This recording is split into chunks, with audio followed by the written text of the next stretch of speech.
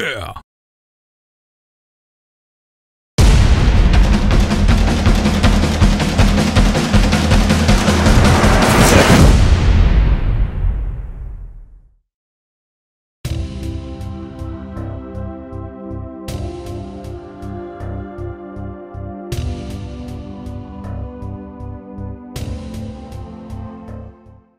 What's going on, everybody? Magic Pat here with Real Beast, coming at you today talking about mono versus braid.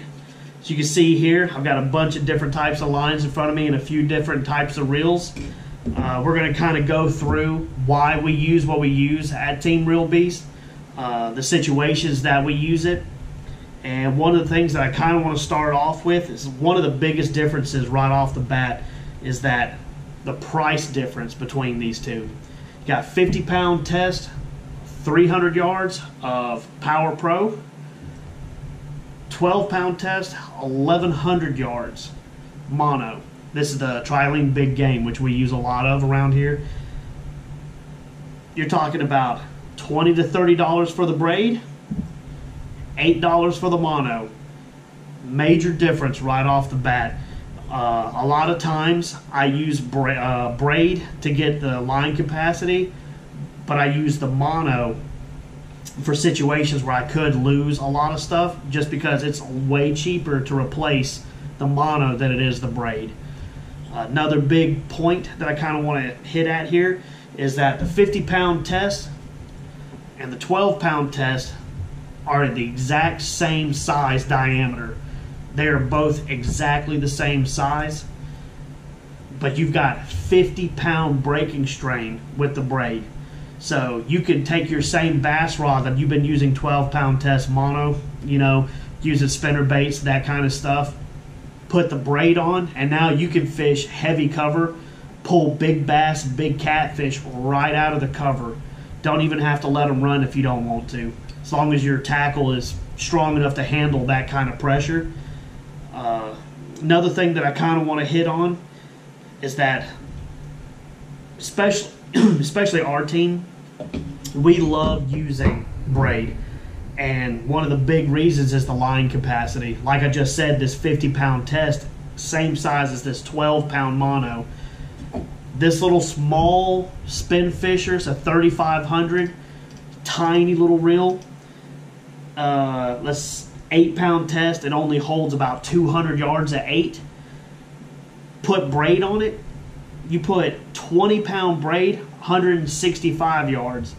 If you was to go, let's say 10-pound braid, we'll say 10-pound braid, 230 yards, which, you know, I don't know if anybody knows this or not, but Penn, they're a little bit different when it comes to their line capacities on their reels. They test most of their reels out in spider wire, which is a little bit thinner than Power Pro, so you actually would get even more line on this reel than what's stated right now. And yeah, it's crazy how much more line you can put on here. You got 8-pound test mono where you have to kind of baby a fish a little bit, especially a larger fish. They don't tire out as easy as a smaller fish, whereas you could put 10-pound braid on here, have more line, and use a tighter drag. And you're probably thinking right now, just listening to me, you're like, well, 8-pound test mono, 10-pound test braid, it's only a 2-pound difference. You know, you really can't go that much harder on a fish, when actually another big difference between the braid and the mono, the actual breaking strain of braid is way higher than what it actually states. Like this 50-pound test right here actually breaks closer to 65, 70 pounds.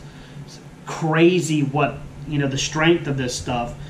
So you put 10-pound test braid, which I think I've got 15 on this reel, it's actually going to break closer to, the 10-pound test is going to break closer to the 15 to 20, whereas the 15 that I have on here is going to break closer towards like the 25, 30 range. You know, just absolutely massive strength difference, whereas the 12-pound test, you know, you're not going to get much higher breaking strain than 12. It might get to about 15 pounds. One of the saving graces to mono, though, mono stretches. You can have a big fish on, you get straight to the knot, which I've had happen. I've had big fish take me all the way to the bottom to the knot.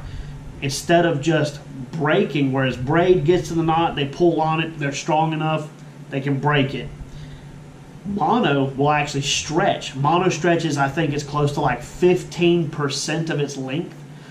So you actually have a lot of give when it comes to fighting a fish. I have literally fought big fish in the ocean off the knot on a spool, just off of the stretch that the line gives. Sure, you'll have to replace the line after a fight like that. The strength of the line degrades, but you'll land that fish. I mean, unless it's obviously way too big and even the stretch can't help you and it just breaks off. I've had that happen too. That's some of the big differences that come in there, the braid and the mono. One that I really like is that braid casts better. You can actually cast a lot further with braid than you can mono. This 15-pound test braid that I have on this reel, this is specifically a top water reel for me. I love throwing giant stick baits and stuff for big stripes, big bass. I go to the ocean and throw a lot of gotchas and things like that, and trying to catch big Spanish and like sometimes every once in a while a king. Braid, it throws a mile, not literally a mile, but it throws like at least 3 times as far as the mono. Of course, you'll probably get people that say, well, I can cast, just as far with mono that people can with braid, but, it goes into the length of the rod, weight of the lure, that kind of stuff. If I was to take 2 of these exact same reels, one full of mono, one full of braid, the braid's going to outcast the mono every single time, especially now that they have a lot of casting braids like this one that's on here. It's also Power Pro, but it's the super slick. It's made to get really far distances when you cast. It's actually really soft compared to the older, just straight moss green. This is rougher. This is more towards like bottom fishing, whereas this is actually casting lures and stuff like that. Of course, the mono is a lot more forgiving than the braid. Braid has no stretch, which is good for a hook set. You barely have to put any kind of pressure into it, and it just drives the hook home, whereas mono, because of the stretch, you have to set a lot harder to get the hook in the fish's mouth. But at the same time, because there's no stretch on the braid, you set the hook too hard or a fish hits too hard, it can snap the line. It causes kind of a shock in it, like a tension. Whereas mono, you set maybe a little too hard or the fish hits incredibly hard and you weren't ready for it, the line will stretch and kind of cushion itself, and like actually saved me on a lot of fish. Which comes to one of the big points in how we fish. Most of my stuff I have braid. I have it for the line capacity, like strictly line capacity. I love fishing smaller reels for bigger fish. It's a lot better fight. I like using really strong reels. These smaller reels have like 25 pounds of drag, more than enough for most fish. I've got like, I think I actually have about 220 yards of 15-pound braid on here, was what I finally got on the spool. But I like to use a mono top shot, which if you don't know, mono top shot or a top shot in general is where you have your normal fishing line on your reel and you actually take another different kind of line and splice it into the top, either by a knot or actually splicing through hollow core braid. And so most of us at the team, we use a mono top shot. That way you get the best of both worlds. You get line capacity, great breaking strength of the braid, whereas the mono, which will go with if I'm using 50-pound test braid, I'll use a 50-pound test mono just to keep it pretty close to the same strength.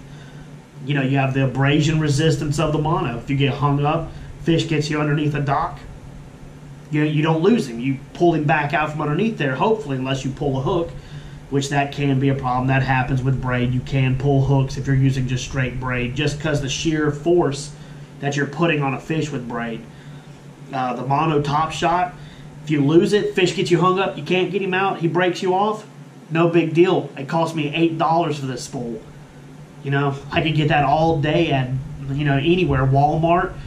You don't have to go to a specialized fishing store to find mono. You know, maybe for, you know, heavier pound tests like this 80 that we use for the leader material for catfishing.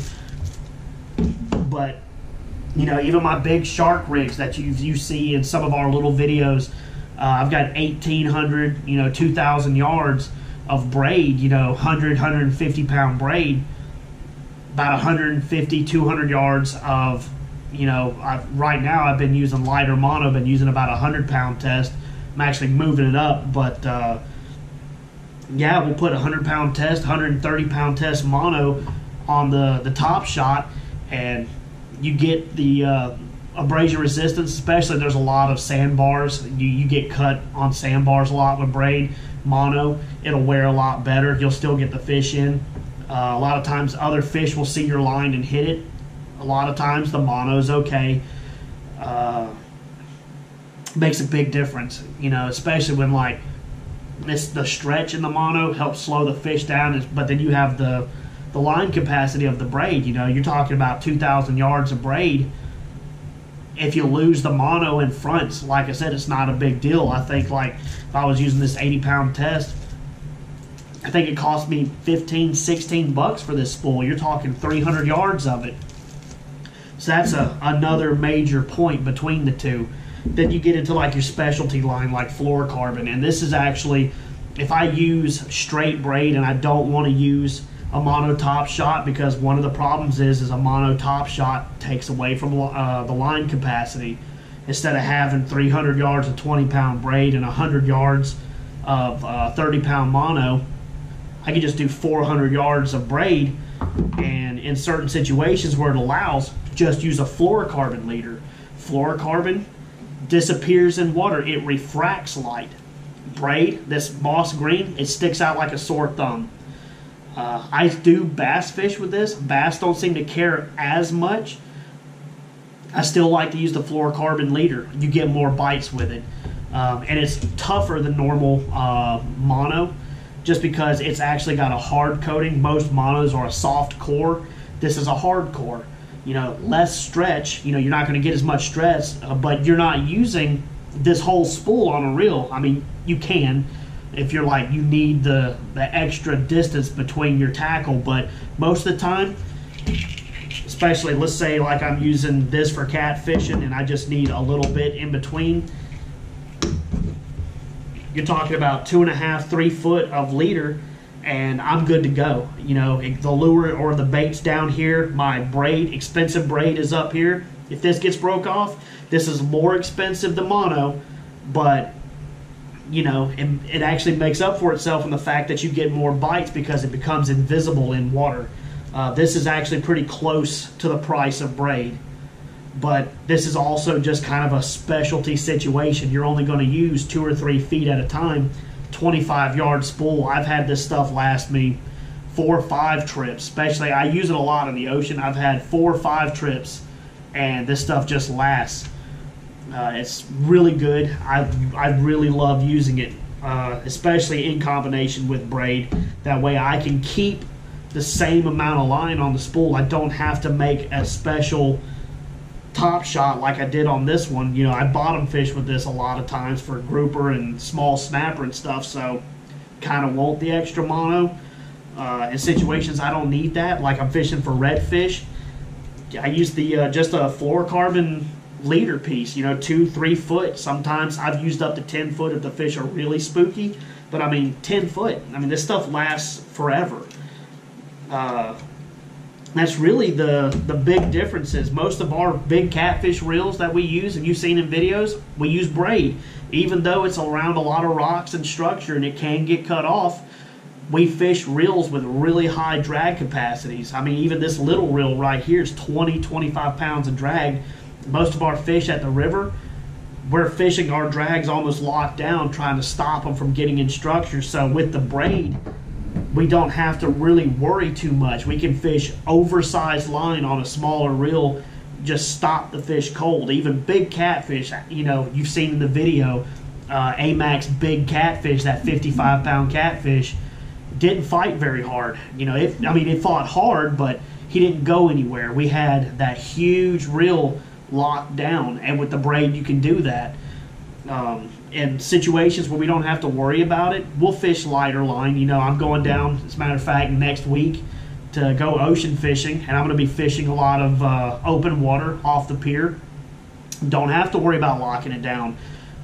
You can actually fish a little bit lighter line, fight the fish a little bit better, bring them in a little bit more tired close to the pier, so you don't have to worry about them running you underneath. You don't have to worry about him going out there and finding, you know, a rock pile or anything. It's mostly sand. So, you know, it depends on the situation and how it calls for it. But that's mostly it. You know, bass fishing, I've even started using braid bass fishing. Been doing it for years, actually. But it was strictly just frog fishing and like flipping into heavy cover. Now, because fluorocarbon, that's another point, just thought about it. Fluorocarbon sinks. Mono floats, braid floats. Fluorocarbon sinks. If I'm using a diving lure, regular mono and just braid, they're going to take away some of the depth of the lure. If it dives 15 feet, now it can only dive 12 feet, you know, 10 feet. Fluorocarbon, I can use braid on my bass reel, use a longer piece of fluorocarbon, you know, 8 to 10 feet, and it's still going to let your lure go down to the depth it's supposed to, but you're actually fishing heavier line, heavier drag now. And there's just a lot of different neat little things. I didn't have a chance to get any of the Suffix, the 832. That's a sinking braid. They now have braids that sink, so you actually don't even have to worry about bass fishing. If you want to go straight braid to a lure, the lure will still dive correctly. You know, technology in fishing, it changes every year. There's no telling what's going to come out. And of course, whatever comes out, however it comes out, we're going to try to be the first to show you and let you know how we use it. And we actually look forward to having some more videos coming up here soon. We're going to have the video for the $20 challenge. It's a little bit rocky, but yeah, as a matter of fact, I'm going to be taking my little setup to the ocean to give it a try. Anyway, as always, you know, good fishing, and we will catch y'all later.